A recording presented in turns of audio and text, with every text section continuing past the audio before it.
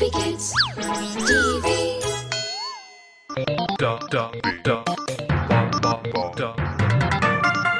The Holy Tales.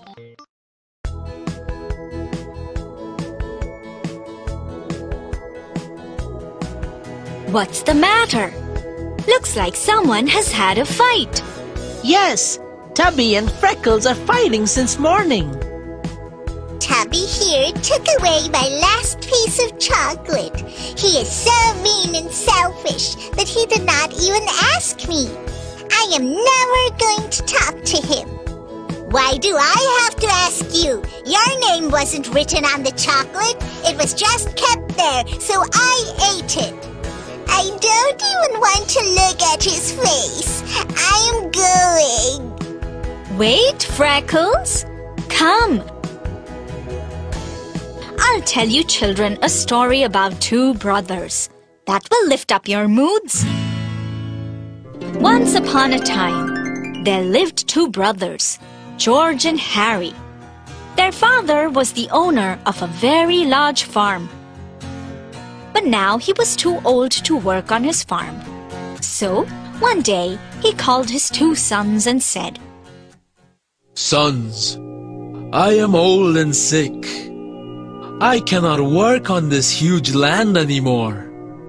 So, I will divide the farm into half and give each one of you half. I know both of you will work together and take care of one another." Soon, the brothers started working together. At first, they were best friends and shared everything together. Then one day, suddenly, they had a fallout over a huge argument, and they stopped speaking to one another. Years went by, and both the brothers did not speak a word to one another. One day, a carpenter came to George's house, asking for some work. Sir, can you provide some work for me, please?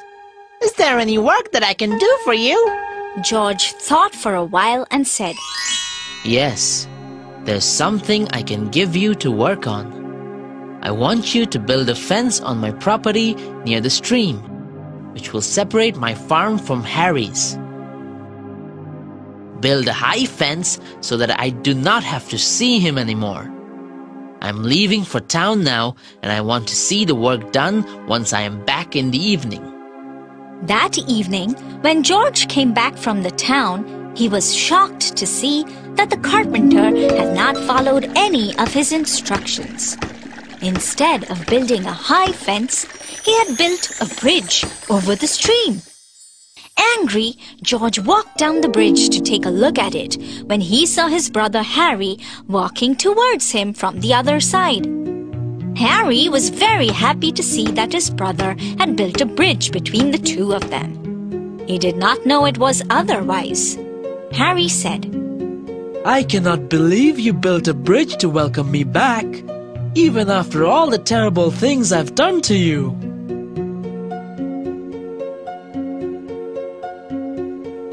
Harry reached out for George and gave him a tight hug. George was very happy too. He was pleased with the carpenter that he had managed to bridge the gap between him and his brother. Later, when George went to thank the carpenter, he was nowhere to be found. George realized it was God who had sent the carpenter to bring both the brothers together. I am sorry, Tubby. I shouldn't have been so rude. Now I understand my mistake. I am sorry too, Freckles. I should have asked you first before eating. Phew! Thank you, Holy, for bringing these two friends of mine back together. You are like the carpenter. I hope you have understood the story and the importance of living happily together. Yes, we have. I love my friends, and we all live happily together.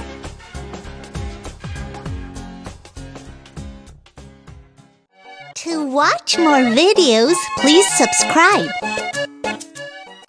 Plants and trees. On the fourth day, God created the sun to shine in the day, the moon and stars to come out at night. One day, Moses went to Mount Horeb with his sheep.